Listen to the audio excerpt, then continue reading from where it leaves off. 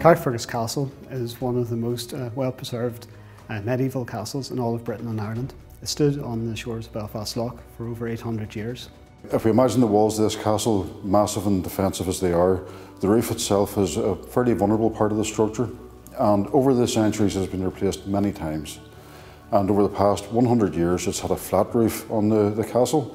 It performed well, but it really reached the end of its working life. And we found that with ongoing water penetration and continuous repairs weren't solving that problem.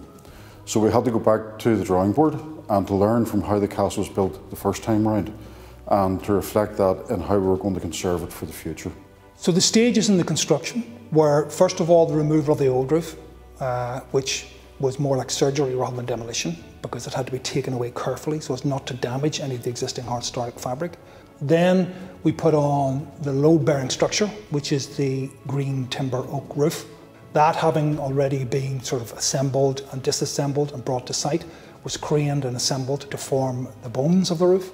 And then over the top of that we put the waterproof envelope, which is the slates and the lead and the finishing off and the ridges in the top. Well, the medieval techniques haven't been massively complicated or different to what we normally do. Most of the carpentry work that we do is based on this style of carpentry, with mortise and tenon joints, and really joints that haven't changed in hundreds, if not 1,000 years.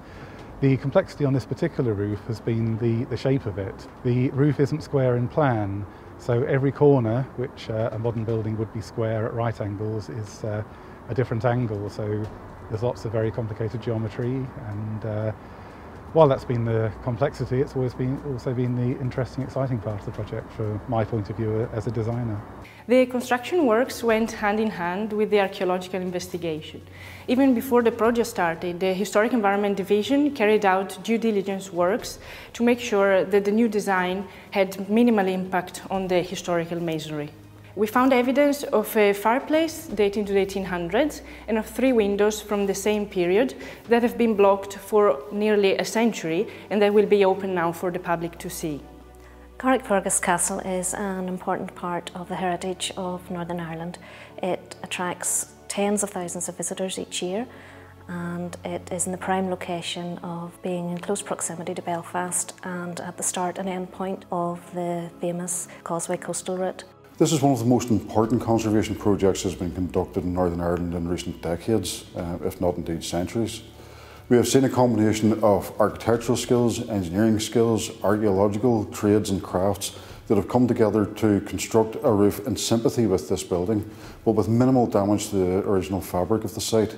And the £1 million project is to safeguard this castle now for at least the next 100 years, if not beyond. And there's no good reason that this fine oak roof won't become a monument in its own right in years to come. It's been an enormous privilege to work on this. It's not very often that you get a chance to work with the quality of craftsmen that have worked on this project, with the quality materials, and in a building that is of this significance. With a castle and with the type of roof that we have here, we're looking at something which is going to last for generations. And again, that's enormously satisfying.